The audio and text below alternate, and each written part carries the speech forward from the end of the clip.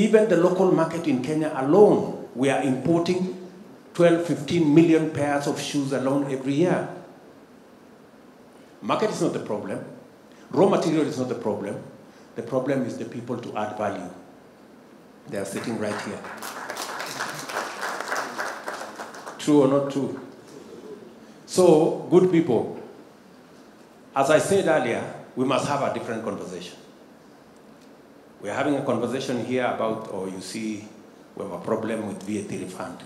How does VAT refund stop us from adding value to the hives and schemes that are going to waste?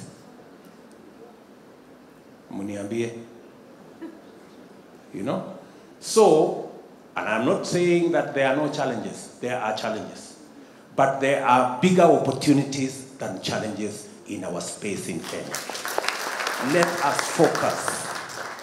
Let us focus more in the opportunities that exist and less in the challenges that we have.